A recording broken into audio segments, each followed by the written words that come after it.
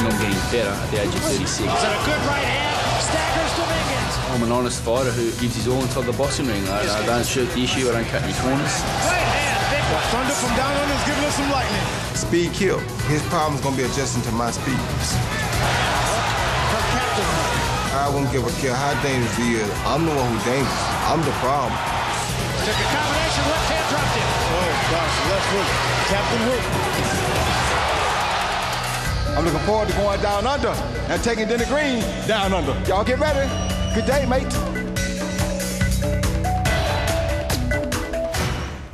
Welcome to a huge day in Australian boxing, in fact in Australian sport, on an occasion with the industry's elite that will involve two countries but will have the entire world watching.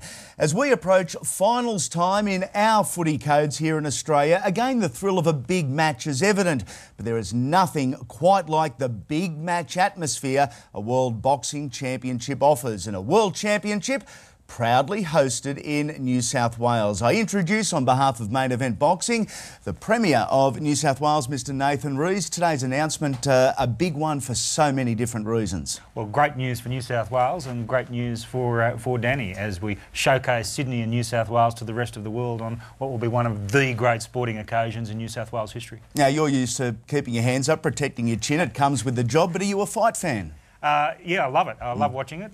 Fox in particular, I was watching it Friday night, Cooper versus Ali, and I can recall when Satoshi Shingaki and Jeff Fenech fought for the world title. I remember watching it at a mate's place in Toongabbie many years ago now.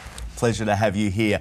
Introducing now our very own and now three-division world champion, Danny Green, alongside trainer Angelo Hyder. Now, Danny, the enormity of your achievements, has it actually set in as yet?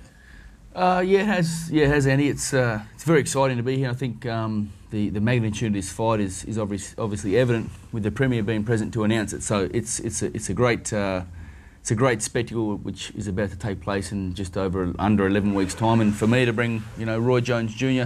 to Australia in what we believe is going to be the biggest fight in the history of the sport, sitting alongside Angelo Hyder, who we've had a great relationship, and obviously now we've won a world title together again. I'm just very excited and can't wait to get the job done. A genuine smile on your face. This really is the beginning of a journey that could culminate in a dream.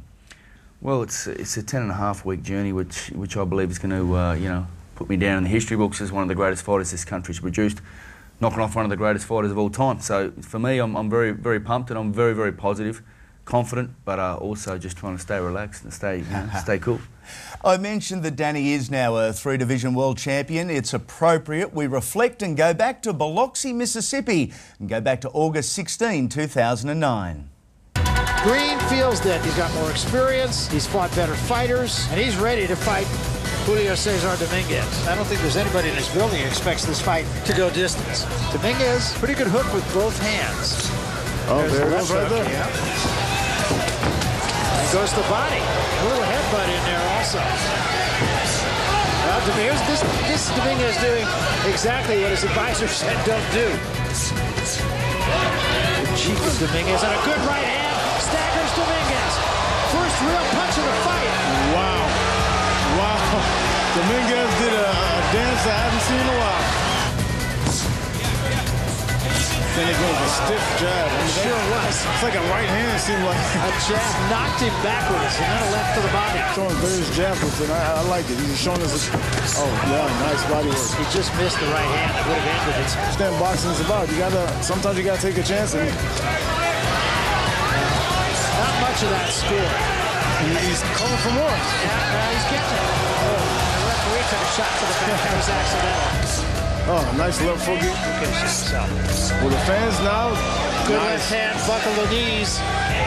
Not a good place for Dominguez to be. Took a combination, left hand dropped him. That was like a jab, like a nice strong jab, but I just took him to the ground. Wow. It's over. It's over. Dominguez holding on for dear life. That's it. It's over. What a great fight for Danny Green. Thunder from down under. Yes, Danny Green there now, introducing next live in his hometown of Pensacola, Florida in the United States of America. A man that has been there He's done it, and sometimes twice. One of the most recognisable and successful sportsmen in the world, 4 Division 8-time world champion Roy Jones Jr. Welcome, Roy. Second time we've had you here, and you've proven there's plenty left, even at 40. Thank you. Yeah, I've proven there's a lot left at 40. It's a great opportunity for me to come to Australia. First time I would be them fought outside the country since I fought in the Olympics. But if I was going to fight in another country that I thought would treat me very fairly, I would feel it would be Australia, because when I came there, they were very nice people. They seemed very fair, and I mean, all you want is a fair shake. So I feel very confident about coming there and performing for the people, but I am a guy who performs for the people. I don't believe in just coming in and just fighting a regular boxing match. You see this transmission right here? I'm getting used to working on machines because I'm coming down there to take the green machine apart. So, I mean, it's no secret about what I do. I heard him say he's going to knock off one of the greatest ever, Roy Jones Jr. Roy Jones Jr. ain't going for it like that. Roy Jones Jr. getting his work in. I'm working on mine right now. The only problem with this is it ain't green. That's why I ain't taking it apart yet, but I'm going to take it apart. Trust me. We've got an Australian Ferrari waiting for you. Don't worry about that. Now, Roy is joined over there in the studios in Pensacola by John Wirt, the CEO of Square Ring, and also McGee Wright, his manager. Roy, a 5-division world champion. Forget the hype. What does it mean in here in your heart? It means a lot to me. To get an opportunity to become a world champion in every weight class from middleweight to heavyweight is something that nobody has accomplished yet. A lot of guys have been 5 divisional champions, but none of them ever went from middleweight to heavyweight. That says a lot. And now I get an opportunity to pick up a cruiserweight title to complete the whole thing. And it's like, I can't let nothing stand in my way. I mean, I'm a history-making man. I love making history. Denny is too. That's why he came up and won the cruiserweight title.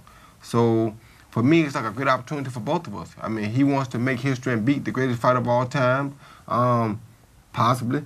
And I want to go and become the first guy to win every title between middleweight and heavyweight. And, I mean, it's a wonderful situation for me. So I love it, and I look highly forward to it. But trust me one thing, when I come to perform for the people. So be ready.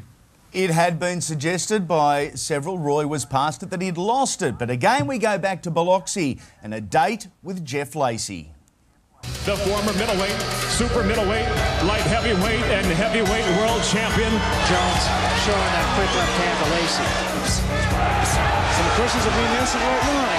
172 pounds. Good right hand by Jones. And Lacey a little wobbly right there.